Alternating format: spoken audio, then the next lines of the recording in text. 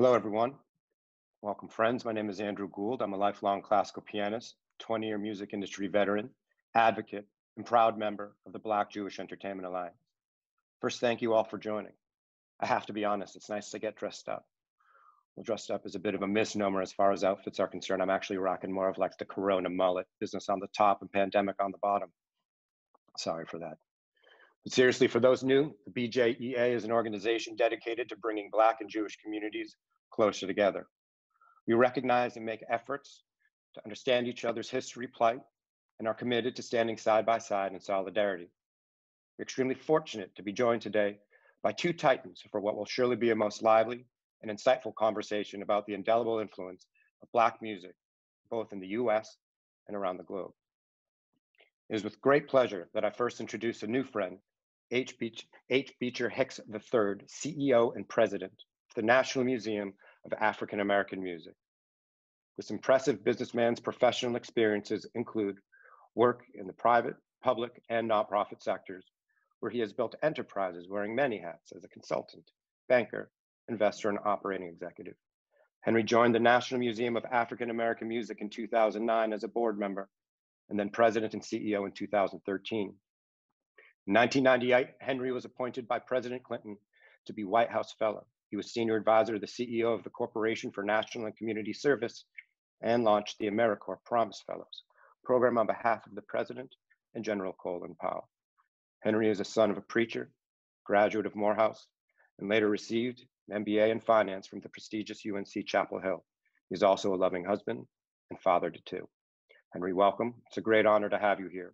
What an incredibly exciting time for you and the NMAAM. And a bit about our other multi-talented panelists, Harvey Mason Jr., Interim President and CEO of the Recording Academy. Harvey's an industry leader, passionate advocate, creative savant, and bright entrepreneur. First got to know Harvey about 10 years ago as one half of super writer producer team, The Underdogs, literally one of the most successful writing and producing teams of all time. Some of the artists that Harvey has worked with over the years include greats such as Aretha, Michael, Whitney, Luther, and Mariah, all the way up to today's stars such as Ariana, Bieber, Jennifer Hudson, Beyonce, and John Legend. In 2008, Harvey established Harvey Mason Media, where he continues to produce and write with and for the most impactful artists in the world. Harvey is also one of the top film music supervisors and soundtrack producers, having played critical roles in Straight Outta Compton, Dreamgirls, Pitch Perfect 1, 2, and 3, and many, many more. He sits on the board of trustees for his alma mater, the University of Arizona, where as a gifted student athlete, he played in the Final Four. As mentioned, Harvey is interim CEO and president of the Recording Academy. And please feel free, everybody, to leave questions in the Q&A section of the chat. We'll try to get to as many of them as possible towards the end of the conversation. To our guests, to Henry and to Harvey, thanks again for all joining. And with that, Harvey, I turn it over to you. Andrew, what's up? Good to be here. Henry, good to see you all. Hey, really good to see you. That was a very, very proper and formal approach to today's event. So I guess we're gonna have to maintain this very dignified aura. But you know, I'm probably gonna slip. I'm gonna slip. Let's have some fun. Thanks for having me. So you're turning it over to me, Andrew. So where would we like to go? How can we start today's conversation?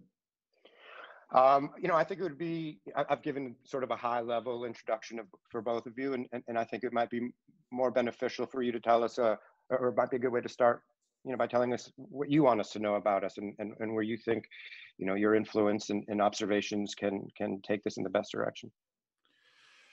Great. Well, I guess I can start by just telling you a little bit about what I'm working on, what I'm passionate about, and how it relates to, you know, the organization, the BJE. And I think, you know, coming from a music family my whole life and growing up in the areas that I did, in the neighborhoods that I did, I had a unique experience. You know, I lived through music and was fortunate to have music, but also overcame a lot of things in my youth that made it difficult to just be a kid in America, which it shouldn't be, right? And I think having those experiences and growing up that way has informed how I've tried to live my life and how I've tried to conduct myself in business, and now ultimately as the president and CEO of the Academy. And at the Academy, we're very, very focused on diversity, equity, and inclusion initiatives.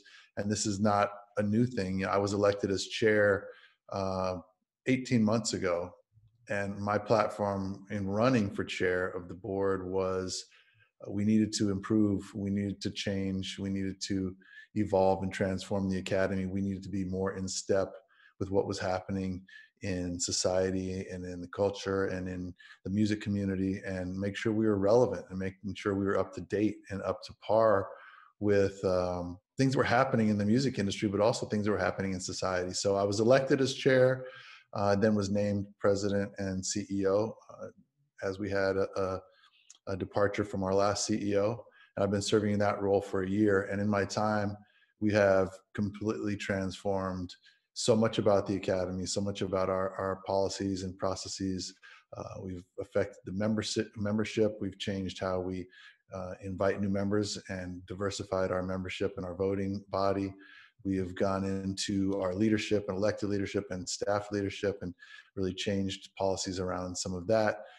We've instituted new partnerships, so we can talk more about it in the future, but all that to say, I am very passionate about solving issues, very, very concerned about improving fair representation around the academy and in the industry and in our society at large. So very happy to have this conversation where we can start talking about some of the things we all can do together through music and otherwise to improve things.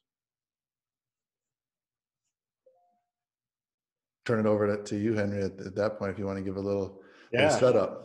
Yeah, I mean, and, you know, I think I appreciate that. I think it's good to see you again, Harvey, and thanks, Andy, for having us. And, you know, I think that our museum, the National Museum of African American Music, which just opened, I guess it's been about 2 months ago or so now here in Nashville. I mean, I really look at our work as a diversity and inclusion initiative in a lot of ways. You know, we really are telling a unique story, a story I like to say has never been told before until now. We really have put the story of American music into historical context. So we start in the 1600s when Africans were brought to these shores, and we go all the way up through the present day. But the thing that I like about it is not only does it center African Americans in telling the story, but it also is welcoming of everyone. So it is a place of joy and celebration and overcoming. And it really highlights the influences that so many people of all different walks of life and cultures have come together to create what we now call and regard as American music. And so we really kind of tell this story in a very inclusive way, and we really hope that everyone can leave, you know, having learned a little bit about religious music or jazz or the blues or rhythm and blues and even hip hop, and interact with the technology and that sort of thing, but really come away feeling like they came to learn more about our American culture and learn more about how we can share and celebrate our common humanity.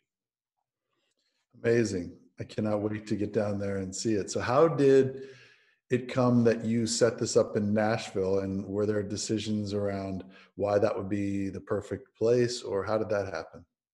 Yeah, you know, I mean, it really is a pretty interesting thing in that the original plan was for the museum to be kind of a Black history and Black culture museum, and not necessarily to focus on music. But as Nashville was growing and becoming more and more of a music center and really adopting and sort of embracing more fully this music city identity, it really became clear that the way to tell this story was through music, and that it really should have more of a national platform than just a local platform. And so it really kind of was just an evolution. It was not a specific decision, but I certainly think it makes sense. I mean, it's in the center of the country. It's easy for folks to get here to Nashville, even in a pandemic. Lots of folks from LA come and hang out in Nashville, and lots of folks from New York come and hang out in Nashville from time to time. So it's kind of an easy spot where nobody feels like they're being shortchanged. So it's kind of a cool thing. That's amazing. How about you? Tell me what, you know, the latest. I know you got a show you're planning for coming up here, and just a little one, yeah, just a little one. Yeah, just a little one. so yeah, it's been pretty hectic, and how that's different this year. Yeah, it's definitely been challenging with COVID and all the different safety precautions and systems that are in place for being able to bring any people together, let alone an audience. So Yeah. this year we won't really have an audience. It'll be very limited number of spectators. There will be live performances, which I'm very excited about. You know, we've seen so many of these like Zoom shows where people are tuning in or sending performances in from their living room or for their garden.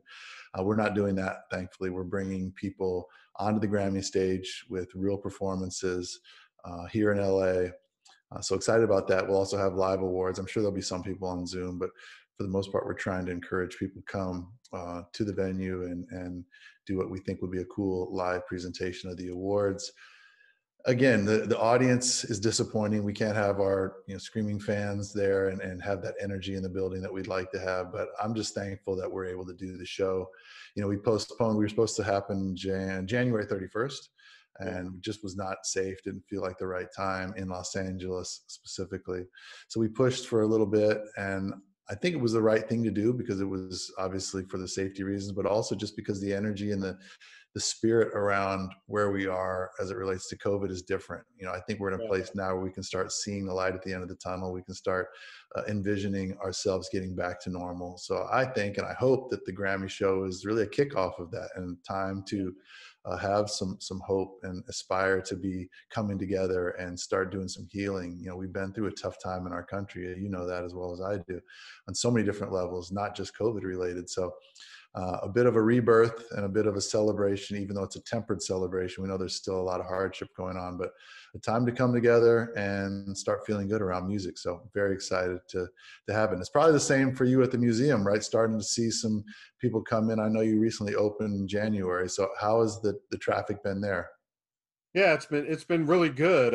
In fact, I mean, we've been really surprised. I mean, we've adjusted our attendance to match COVID and make sure that we can provide for social distancing and that sort of thing. But we've been really surprised. We've been sold out just about every day that we've been open. It's great. In fact, we last weekend I think we saw visitors from 21 states, which is really a big surprise given that most of us are staying pretty close to home.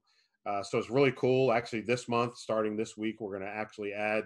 We'd only been open on the weekend, so we're going to start adding in Thursday and Friday to see how that goes. So we're still sticking our toe in the water to try to get figured out. But it's been really cool to see people come out, with their masks on and that sort of thing. But really excited to take in the music and sort of get a little bit of a history lesson, but kind of hang out with their friends and family and maybe see a few people that they hadn't seen in a while. And so it really is a cool thing to see people coming back together. So I think the show, doing some of the same thing is probably, really the right direction. And I certainly look forward to and hope to work with you to see if we can't bring the show to Nashville sometime in the next few years. Well, that'd be fun. I mean, it's a great music city. And now that the National Museum is there of African-American music, it would make sense. We're really doing a lot of outreach into the Black music community, talking to the creators and talking to that group of people to ensure that we are being as representative and reflective as possible. These stats, Henry, like I do right now, and you can correct me, make sure I'm being accurate here. We have found Black music makes up roughly 34% of all music being consumed and created right now in the industry. So you have to remember those percentages when you are thinking about things like, voting or a telecast or membership, and keep those numbers in mind as you continue to evolve for us, the Academy, and also just the industry at large. So something that we pay close attention to. Absolutely. So yeah, no, those are about the numbers that we're hanging on to. And good. I'm glad we got it right. Yeah.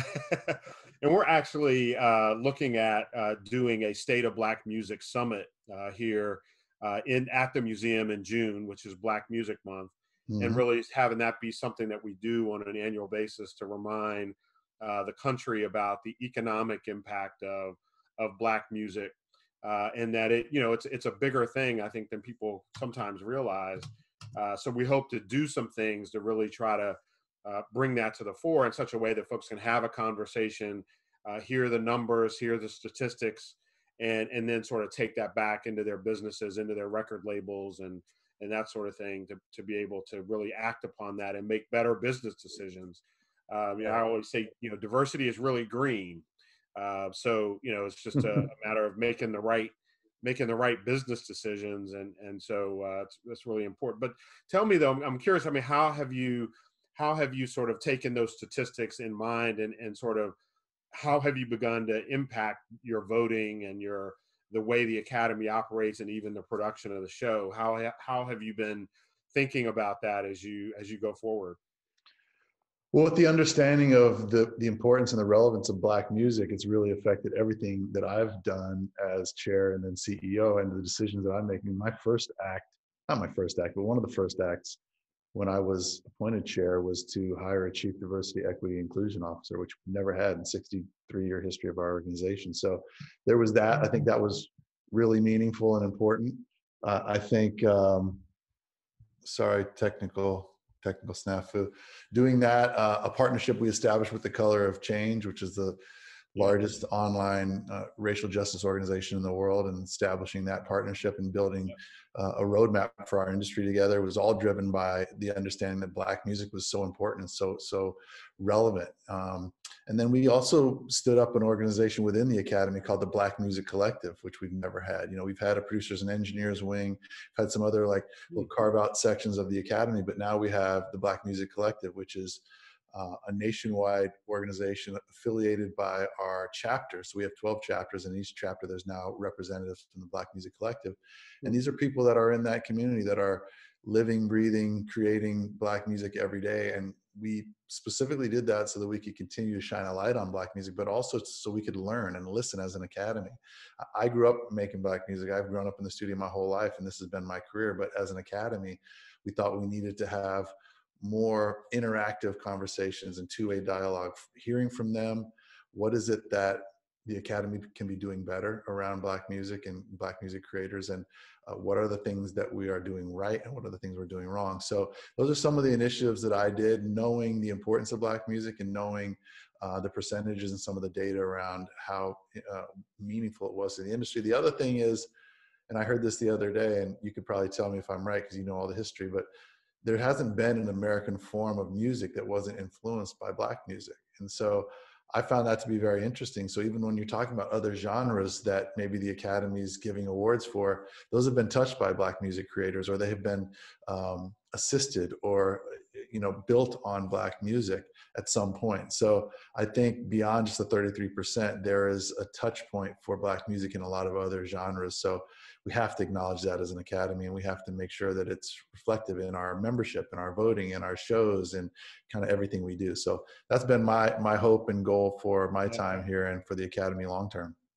Yeah, I mean, it's really interesting. I mean, in fact, I like to say when I'm sort of talking often about the museum and how and why we would organize a museum and not organize it by genre, not even sort of make it a Hall of Fame, but really try to do really a history museum with a music focus. And so sometimes I'll say, Europeans came to this country and they brought their music and their culture with them. When they arrived, they found Native Americans, and Native Americans had their music and their culture. But when Africans were brought to this country, they had their culture. They had left so much of it behind, and their culture was stripped away. Their music, and in fact, their instruments in an event called the Stono River Rebellion, the drums were taken away and even banned. And so it's really at that moment that I really contend is when American music was born, because that's when innovation had to occur. That's when something new was created, is when those Africans had to begin to assimilate and adopt and sort of bring, what little they were able to bring from Africa and then sort of merge it with what they were hearing and gaining from their European and Native American folks that they were now interacting with, and they created something new. Mm-hmm. And so, all of that runs all the way through our culture and through our music. And even in genres of music that are so often considered to be, sort of not Black genres of music, there are big communities of Black folks and Black artists who are fans of that music, who are producers of that music, who are creators of that music, whether it's country or rock and roll or otherwise. I mean, whatever, even, sort of pop or, grunge or, whatever alternative, whatever you want to call it, there are Black folks that are participating in that, fully as Americans and fully as innovative creators. And we need to, welcome all of them into being their full and their whole selves in a museum, and as well as in the academy. So, so Right. I applaud the efforts that you're taking to acknowledge that. Thank you. Thank you. We're doing kind of the same thing in different ways. So Yeah. it's always a question that's been posed to me, and I'm always a little uncertain on how to answer, but how would you answer what is or what constitutes African American music?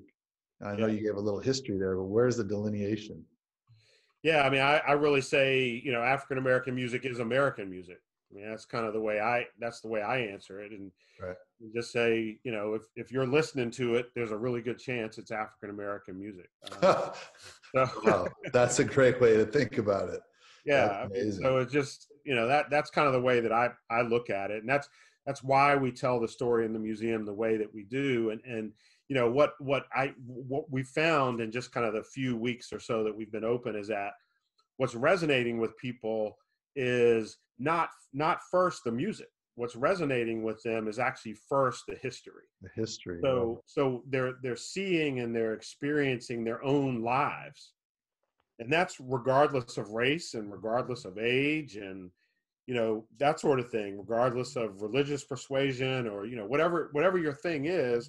Regardless of that, there's 1940 and there's the music that happened in that time and in the 50s and whatever period of time you can remember back to your grandmother or somebody singing that song, or you can think about your kids and how they enjoy that music.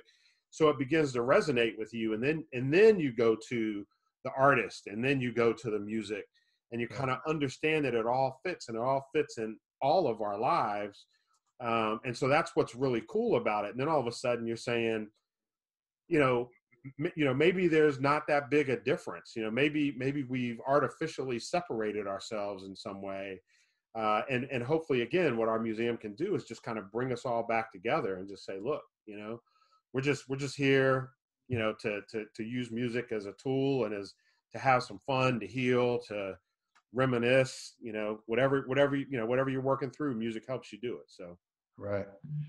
And I'm also finding, Henry, that the Black music is doing that not just in our country, but around the world, right? So we're seeing its impact in so many other genres in other countries. In Latin music, I think you're hearing a lot of Black music influences, other countries as well. So at the Academy, that's something we juggle. We are trying to deal with is how do we recognize all those different genres and the amalgamations and the mix-ups and the mashups of who's doing what where, right? So I'm sure that you see that at the museum, but although it's an American history museum, but you're seeing the impacts around the world.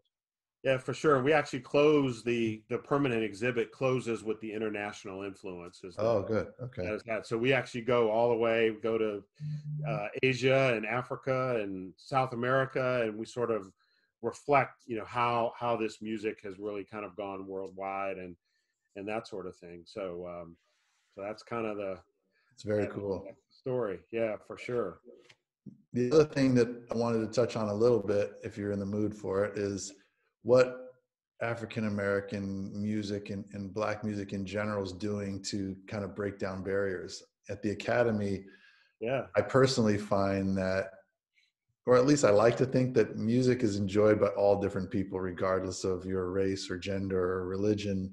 And if you like the song, you just like the song, right? And you don't really focus too much on the Black person created it, white person created it. And so in that sense, I think music can be very powerful, especially in the times we're in now, where there's some racially charged energy and things that are happening. I like to think that we can use the Academy and the platform we have and the music that we're attached to try and bring people together. And I talked about it on the show, you talked about the museum, where people don't care, they just come together. But I think in big picture, music, specifically Black music, can really be something that breaks down preconceived ideas across racial lines. I think people who love Black music start to look at the people who created it slightly differently. But have you experienced some of that, or do you see that playing out in the museum? Yeah, a little bit. I mean, in fact, as we did studies in terms of preparing to open the museum, we fully expect that about 80% or more of the folks who visit the museum will be non-African American. So, Hmm. we are expecting that this is a place where certainly African Americans will be welcome, but where others, Caucasians and others will be the majority of those who come in. And a couple weeks ago, I was down the museum on a Saturday, and the wobble came on over the overhead stereo system, and 10 or 15 people went out into the middle of the lobby of the museum and started doing the wobble. When I looked around, what I realized was that it was about a third of them were African American, and the other 2/3 were not. Mm-hmm. And yet they were out there in the middle of a pandemic Wobbling. with masks on, and they were dancing together, right? Yeah. And so we're absolutely breaking down barriers. And I hope that, again, I think by centering African Americans and telling this story as the museum does, my hope is that centering is just that. It's centering, but it envelops and sort of welcomes others in as well and begins to break down those barriers. I mean, that's what we're all about, man. I mean, Martin King said, we can all learn to live together as brothers, or we'll perish together as fools. Mm. So, I mean, that's the importance of the museum. That's the importance of the BJEA. And so that's what we're trying to do, man, break Yeah. those barriers down. So, Well, it is crazy because we all rally around music at every part of our lives, whether it's in church, whether it's sporting events, whether it's in the museum, in the lobby. right. It just seems like music is something that is above it all, and people can get behind it, and it brings you together for sure. Yeah, absolutely. Well, what's coming? What's coming? What else do you see coming for the Academy? How does the Academy fit in with the BJEA, do you think? And what do you see coming forward? Well, I think we want to be really good partners to the BJE and just be a resource and a platform, an opportunity to have that relationship is meaningful for us. And I think the future of the Academy, whether that's with this organization or just in general, we want to continue to evolve. And we talk a lot about music, and you'll probably relate to this or maybe agree with this, but music has always told what's happening in society. It's also talked about where we want to go. It's been very aspirational. It's always led the way. And so at the Academy, we talk a lot about trying to be leaders and trying to make sure that we are setting an example.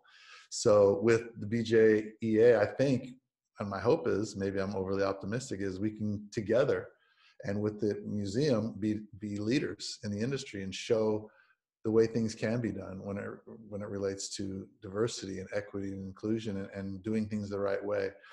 So going forward, I would love to think that we could be a part of that, and we could be somebody that people look at and say, the Academy, they did it right. They got it right. The right people in place, the right systems in place, and they're actually doing the work, and they're not just talking about it. So that's my hope. Yeah. Well, and maybe the BJEA can help us both, right? I mean, so, again, want to break down those barriers and really want to be a place where people feel like they can come together and have a conversation, listen, explore, have a good time, listen to some music, learn a little something, dig into the history, but also, grow and get better and become better citizens and, better artists, and that sort of thing. So we hope to be a part of that conversation as well. Well, you are big time. And I think, to your museum's point, when people learn the history and they learn the history of Black music and the interaction and the other, the people that appreciate and love Black music or have learned or gained something from Black music, there's a different level of respect and understanding that goes along with that. If you see, oh, this person liked that artist, or this group develop their sound based off of these Black artists. Oh, that's crazy. I love this group. So let me look into this group. So I think the education of the history of Black music and things that have happened in both of our organizations will be very helpful for going forward in the next few years. Yeah, I mean, I think that's absolutely right. And some of the things that we're looking at, I mentioned the summit, but we're also hoping to do a public opening of the museum, a grand opening for the museum, also in the month of June. This month we're launching in Women's History Month. We're launching our Women in Harmony music platform, to begin focusing and highlighting women in music. And so, we really want to be, to your point, kind of that education hub that really is a tool, a vehicle, a resource for the industry and everyone who's interested in it to kind of jump in and learn something new every day and play with us, hang out with us, and that kind of thing. So that's great. Yeah. And similarly, we're doing a few events, Grammy Week, one Women in the Mix event, which will really showcase a lot of different women that are doing great things in our industry. And then our first ever, believe that, Black Music Grammy Week event, which will have performances and fireside chats and some educational moments with some moguls of the industry and titans and influential people coming from the Black music community. So I'm really excited about that. And I'm hopeful that we can do some events together with your group and our group. Yeah, for sure. I mean, I'd say sort of, both in Nashville as well as potentially out in LA. I mean, one of the things that we recognize and want to do is connect with LA and New York a little bit more. So physically, our facility is located in Nashville, but no reason that we cannot, be in other places doing other things and participating. So, love to work with you all to help support, Black music events at Grammy Week and some other things as well. Good. Well, let's do it. And I feel the same way about the museum that you're doing in Nashville. I think it's an amazing place for it. I think it attracts the right people, the right attention. And I look forward to coming down and checking it out myself, but also just kind of figuring out a way that we can partner. And the BJEA would be a great, I think, partner as well, because the work that they're doing is really, really important and makes a lot of sense for us all to try. And, we're all pulling the rope the same direction, I think. Right. That's right. For sure. So,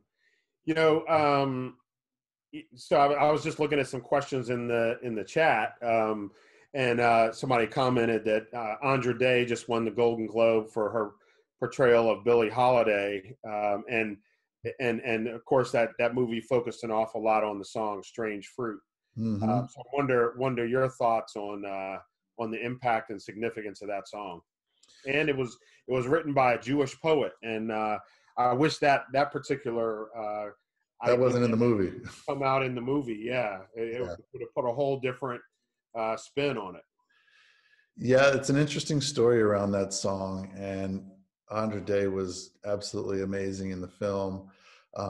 So congratulations to her, big time. And it's really, I think, great that they acknowledged that performance. It was a different type of performance than I think sometimes, the Hollywood Foreign Press would tend to vote for, I guess. But very excited for her. And I think that song is so meaningful and there's so much history around it, and really, really represents something that is important to talk about still. I mean, you play that song right now, it's as meaningful as it was the day it was written and originally produced and performed. So it has a life of its own, and it has legs that will continue to go on for a long time into the future. I think besides just being a cool song, right? You're listening to it for the message and everything else, but just to hear the performances are amazing. Yeah, really, really was. And I thought she did a phenomenal job in the movie, and it really, tells unfortunately a very sad story of her life, but also a really frightening story of our American our culture and government in terms of how they interacted with her. Yeah. Somebody else asked the question, what's the last album that you listened to? Last album I listened to last night was Sade, Soldier of Love. I don't know why that was all of a sudden something that I wanted to hear as a song or a record that I've loved for a long time.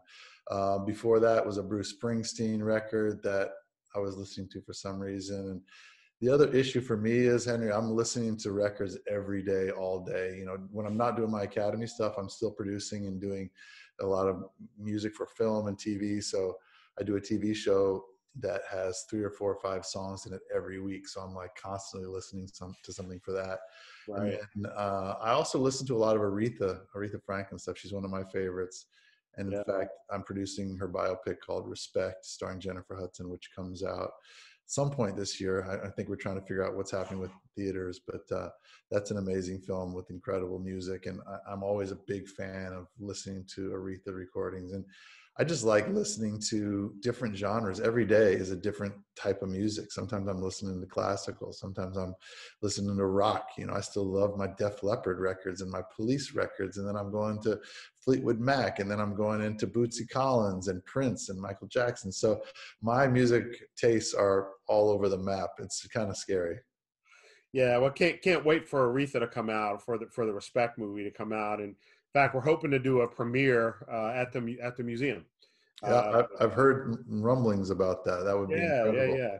So we hope to do that. But that's going to be an amazing film, I'm sure. And I know Jennifer Hudson took it out of the park. She nailed it, and she's so amazing. And the her versions of these songs, because we redid all the music, so when you see her singing on screen, it's her singing on screen. So those versions of the, you know, you're always worried about, they're like, oh, what are we going to do when it comes to comparing Jennifer to Aretha? And obviously there's, you know, you're not trying to compare, but Jennifer really does some amazing versions of these songs, and I think people will really appreciate them. Yeah, that's awesome. That's really cool. Andrew's back. Yeah. What's up, buddy? You're still muted, but you're back.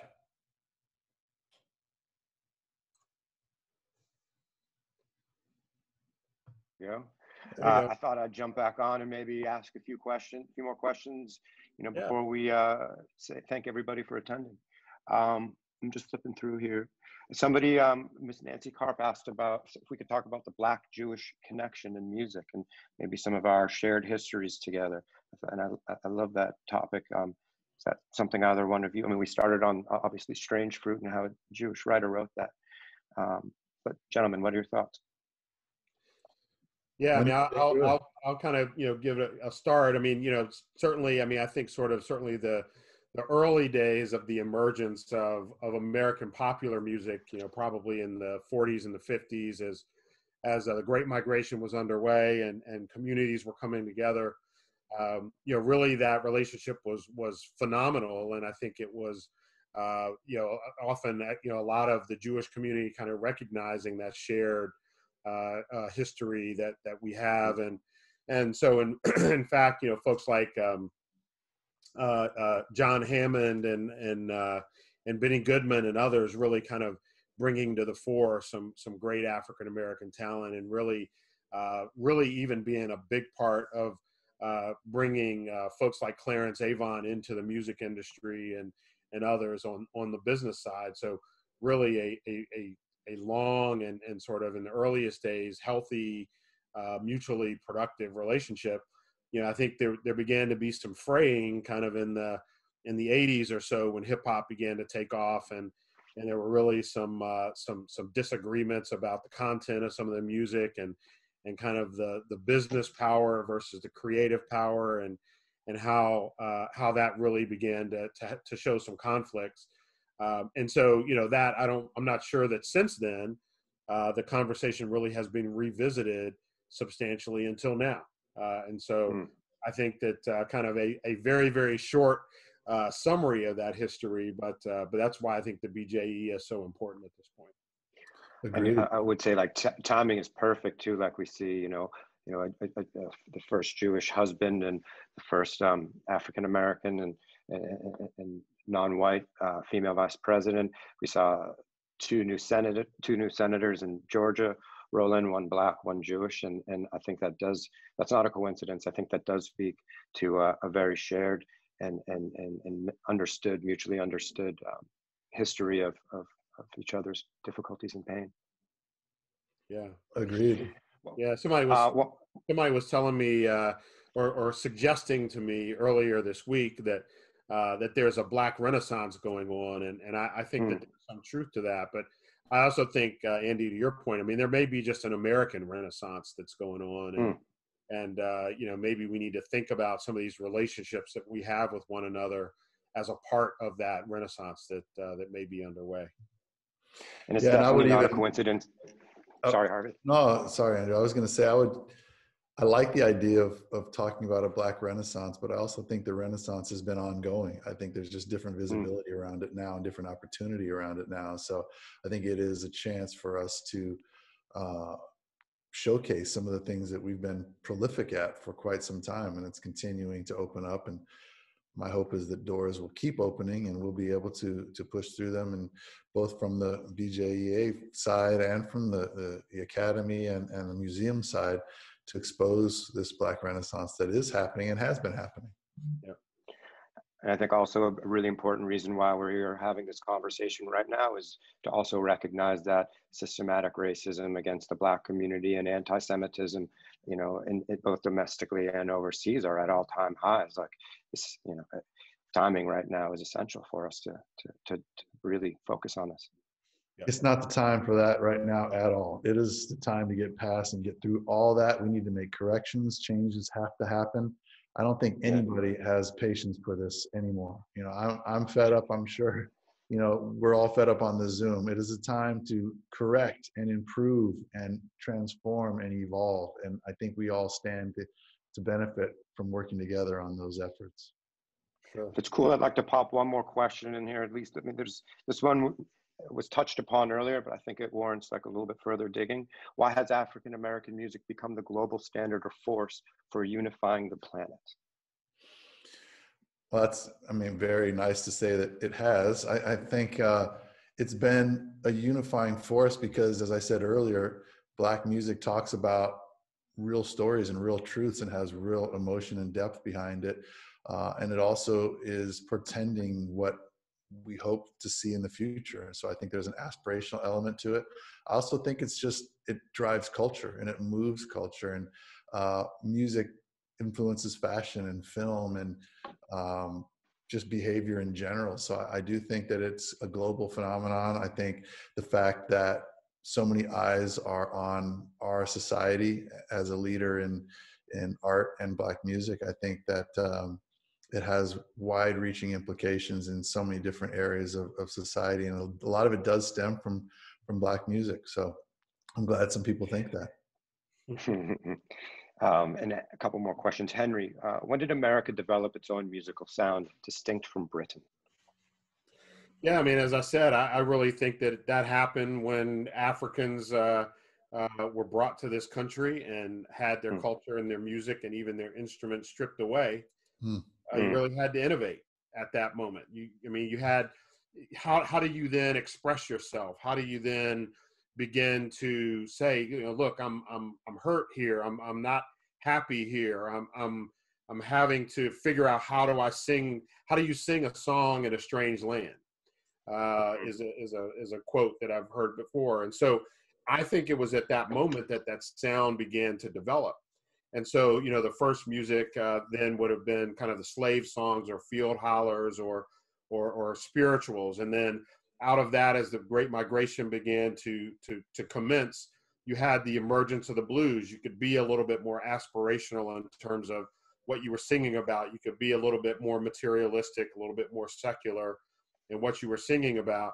And then out of that emerges gospel music. So you kind of put the blues together with the spirituals, and they have a baby, and you got gospel music. And then you keep going forward, and you create jazz. And so with kind of as the Great Migration was peaking, you had folks all over the country. And so, you know, we like to say, you know, here in Tennessee, that as African Americans went north from Alabama, Mississippi, and Louisiana and Arkansas, they moved north. Often they went through Tennessee and they dropped breadcrumbs as they went. So you had the blues in the western part of the state that went further north into Chicago and Detroit and west out to LA. You had coming up the eastern coast out of Georgia and Florida. You had kind of the spirituals going up into the hills of Appalachia and mixing with the Irish, Scottish music and creating country music and bluegrass music. And up the center of the state, you had the mixing in Tennessee and creating the R&B and gospel and religious forms of music before heading further north as well. And so really, I think that as the Great Migration forced or allowed African Americans to leave the Deep South and go out across the country, they were sharing this new forms of music and dropping that culture as they went. And that's when American music really began to develop its own sound. Wonderful. A question for Miss Lisa Robinson. She would love to hear each of your thoughts about the music industry's response to ensuring equity in the workplace. What more can the powers that be do at these organizations, as Henry has said, to usher common humanity there as well? Well, I think there have been some steps taken so far that seem positive and feel positive. All the labels are now, and different streamers and publishing companies are now starting to bring in people to evaluate what their diversity policies are. We've seen a huge influx in officers at the executive C-suite level coming into these corporations that are now giving input and having a hand in making sure that they're doing things the right way. My chief diversity inclusion officer has a bi-monthly call with these people, and they start talking about best practices and how can we push the envelope further, how can we move the needle, how can we continue to improve. So I think there have been some early steps, some early programs that seem very positive and productive.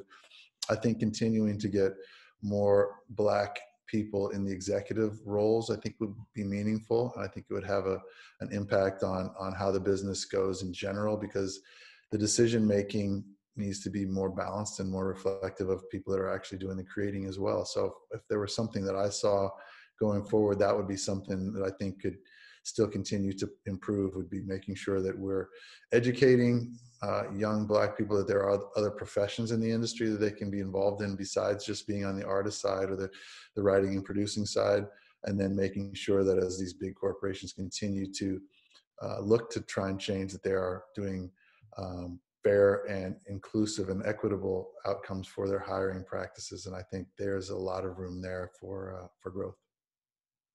Excellent. Yeah, I think Henry, from your perspective, please. Yeah, I would add that, I certainly agree with that. I would add that, once you've got those executives in the C-suite, then you need to put some people of color on the boards of directors of these companies. That's really where the policy is made. And then in addition to that, I think you have to, you can expect what you inspect. And so, how is compensation done in these organizations? What is compensated? What is the definition of success? What is the definition of hitting your goals? And so if diversity in your boardroom or diversity in your C-suite or your executive suites is something that you're being compensated for, then that's what'll happen. Mm. Excellent. I think that's kind of it. I mean, there was one question that I want to acknowledge, which was asking for a centralized place for resources, which is a great question. I don't have that handy, but we're going to follow up and make sure that we get that out. And if there's one thing that I took away from this conversation, Henry and Harvey, was really a need to honor our responsibility to use our collective influence, all of us on this call, to channel the power of music in order to bridge people together as music industry involvees. We all collectively carry a tremendous amount of influence. And myself personally, I signed Andra Day 10 years ago and was able to work on Rise Up with her. And I don't say that as a pat on my back. Rather, I say that as it's really opened up my eyes and shown me like what the power of music can do, what it can accomplish, and how it really does bring hope to people and bring people together. So Henry and Harvey, if you have any final words, but I wanted to thank you both for being here. And to everyone watching, please make sure to stay in touch by visiting the Alliance website, blackjewishentalliance.com, and we look forward to seeing you all again soon. Thank you again, gentlemen. Thank you, Andrew, and thank you to the Black Jewish Entertainment Alliance. It's great to be here. A very, very important subject and something so worth all of us working towards together. So thank you. Yeah. Thank you, Thanks for having me. Appreciate being on. Nice to meet you, gentlemen. Take care. Thank you, everybody.